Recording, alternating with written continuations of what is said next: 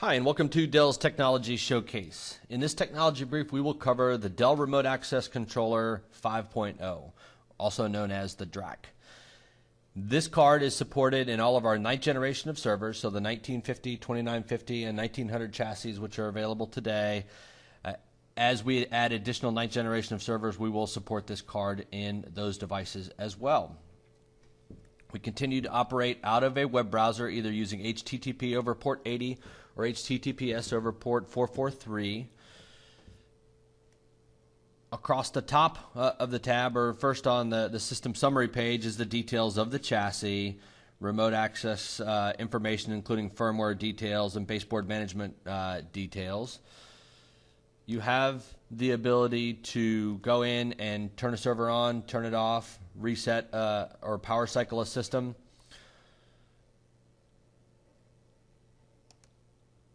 Log files give you the ability to see what logs have occurred. These are actually capturing both from server administrator and listening to the baseboard management controller itself. So there's an extra layer of security regardless of the state of the operating system on the server itself. You will still capture all of your logs here on this remote access controller card.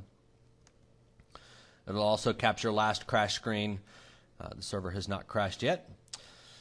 As far as configuring the device, this is very simple. Click on the remote access and then on the configuration tab. From a network, we've added the ability to allow you to share NIC and DRAC on the same system. So for those customers that have minimum number of IP connections or ports in their switches, you now have the ability to share your remote access controller with NIC1 on your server. Again, this is regardless of the state of the operating system. So what we've done is given you the ability to minimize the number of ports for each of the servers in your environment. We obviously will still support a dedicated port there. We've also added shared with failover support. You can set static IP addresses or take advantage of DHCP, register within DNS. So you just put in the name there, click on apply, and it will go out and register within your DNS. For those customers that take advantage of Intelligent Platform Management Interface, we've added the communications on the remote access controller to the baseboard management controller, and you can from right here give channel level communication privileges to those users. There's two different ways to log into this device.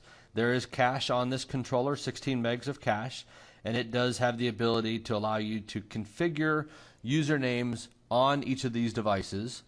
The more efficient way, though, is actually to integrate these devices into your Active Directory.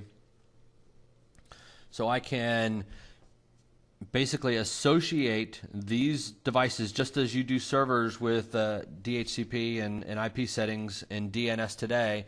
You assign, again, the DNS name here, give it the domain, and it will go out and it will register within DNS. The other nice feature is you do have the ability to assign your administrator groups access to these devices, and that gives single sign-on authentication to be able to pass credentials down to the remote access controller. Much easier way to deal with user-level communication to these devices.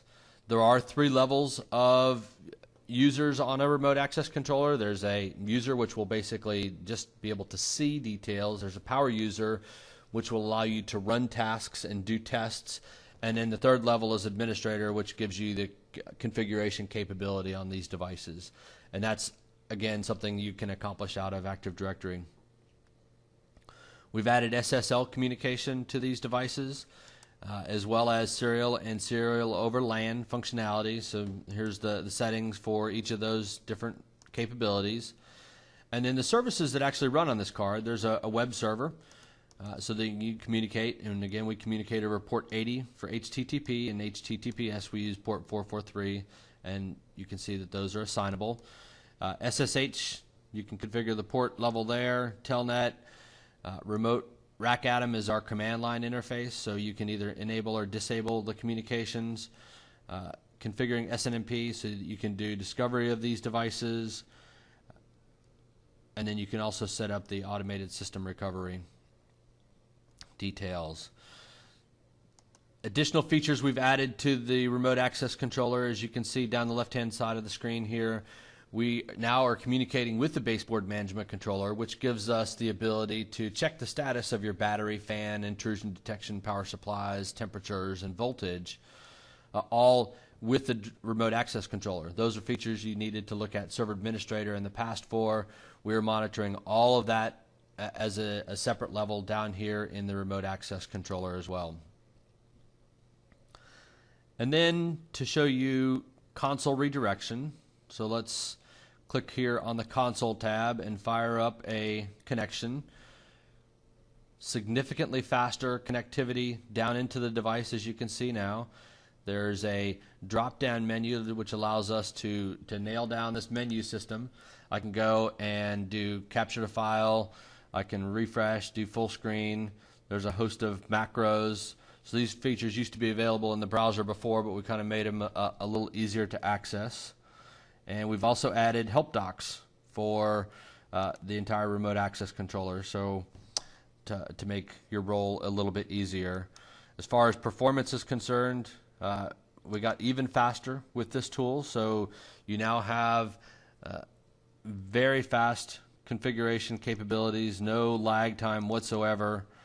This is just as if this is actually a console session on the device.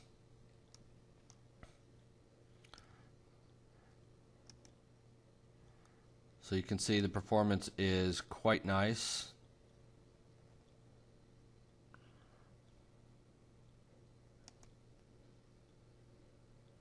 I can go in and reconfigure services. I'll leave the session open. I'm going to minimize it. And I'm going to go back into my remote access controller because I want to attach some virtual media now and then show you what that looks like in the console. So with virtual media, you have the ability from wherever you're operating your browser from. So if you are at home on your laptop and connected VPN into your corporate environment, you can open up a browser and talk to a DRAC card and then attach your floppy drive or your CD-ROM drives. The other thing we've added is both DVD and CD-ROM support. So if I go over here to my ISO farm and open up, say, Windows 2003 and hit the connect button, it's now made a connection to this device from your laptop or from a shared drive on your machine, which gives you the ability to, as I go back over here to my video console redirection, there's the install screen for the ISO that I just mounted. And I can browse that CD, as you can see here.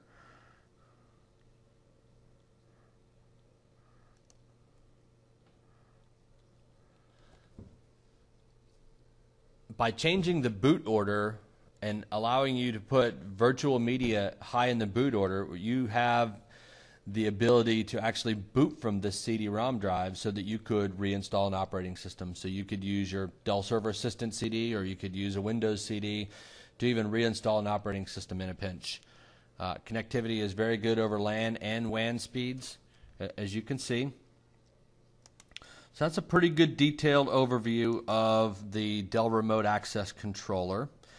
If you have any questions or would like to see this in more detail, please feel free to work with your account team to work with the Dell Technology Showcase, and we'd be happy to drill down and take you in much more depth into this tool. Thank you very much for your time.